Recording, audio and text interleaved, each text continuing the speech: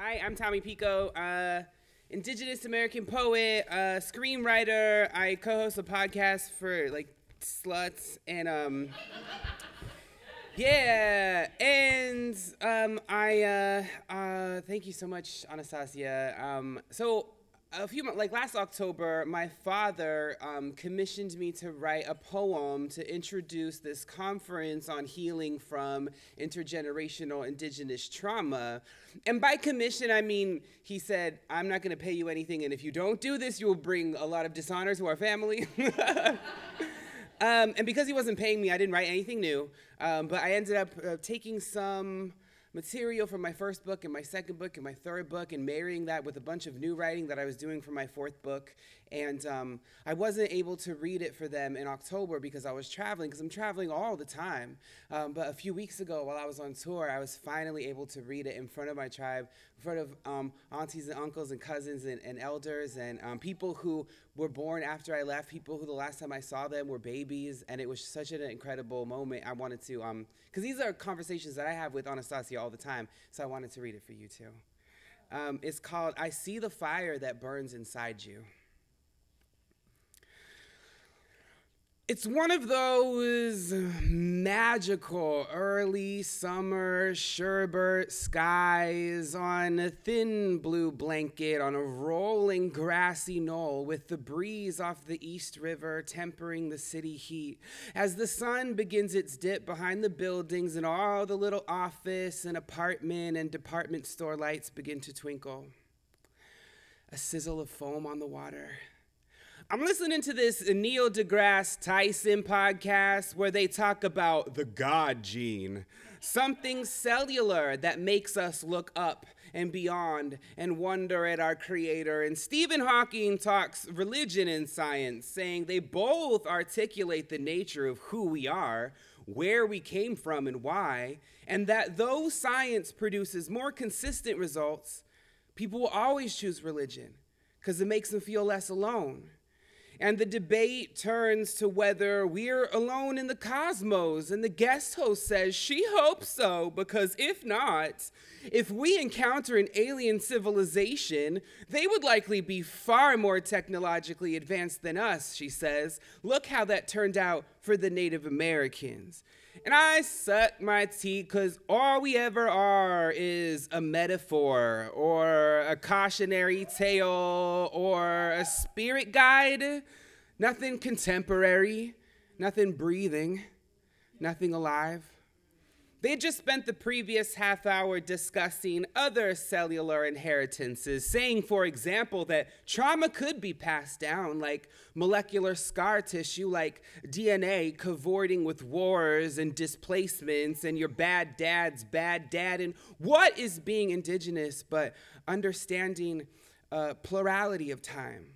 That I'm here right now in this riverside park, across the water from the trunk of the city, in the golden light of the golden hour. And that light, that sliver of golden light is light unlike any other light you'll ever encounter.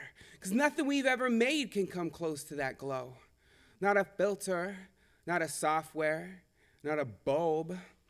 A gathering of circumstances of the atmosphere buffering the dusk light and the angle of the earth at this time, right now, at this moment, on top of this continent, on top of this blue blanket. I'm on top of our sacred mountain.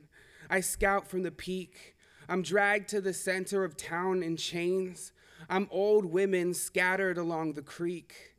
My little hands squeeze my little mouth shut, drawn into nooks within the valley like a sharp breath, while shaggy men on horseback following the water seek brown bodies for target practice, strong brown backs for breaking in the name of the church.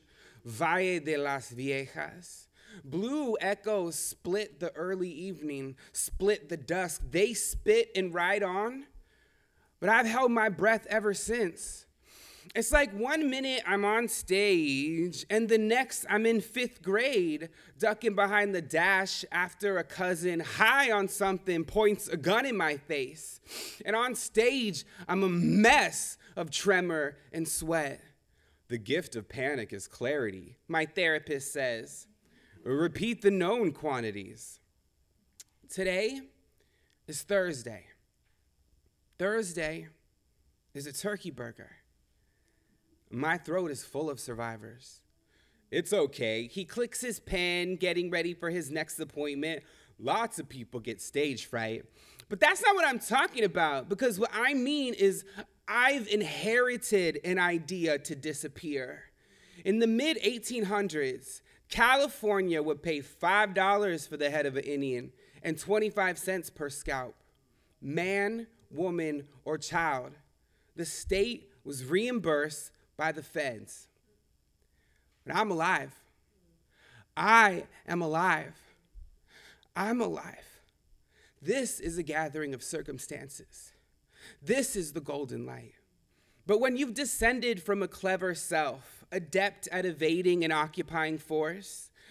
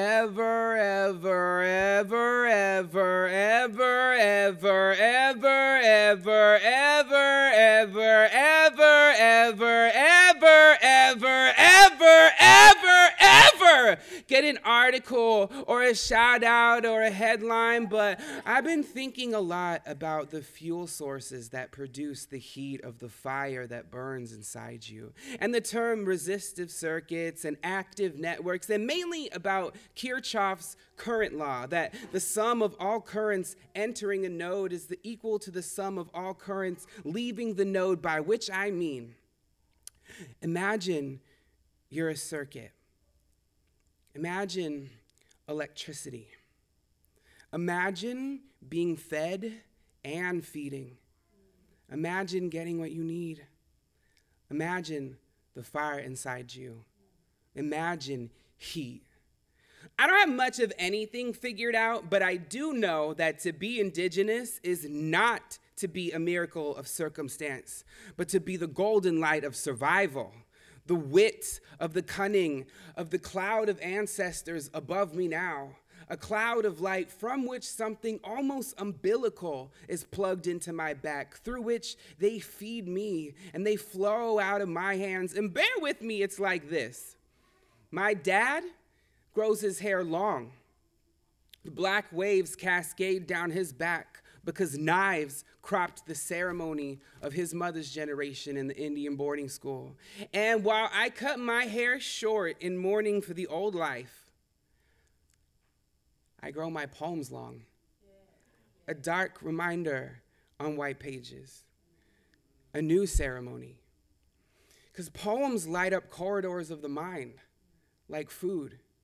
They call where I grew up a food desert, a speck of dust on the map of the United States, in a valley surrounded by mountains that slice through the clouds like a loaf, where the average age of death is 40.7 years old. I'm 35. I live in the busiest city in America. I'm about to eat an orange. Every feed owes itself to death. Poetry is feed for the fire inside me. And what is trauma but a kind of rewiring, as in I'm nervous where I feel most free. But then the show comes back on, and now they're talking about what else we pass on after death, and you know what? Too much for me. So I shut it off, and I crack my neck. The air is clear, and all across Instagram, peeps are posting pics of the sunset. Thanks.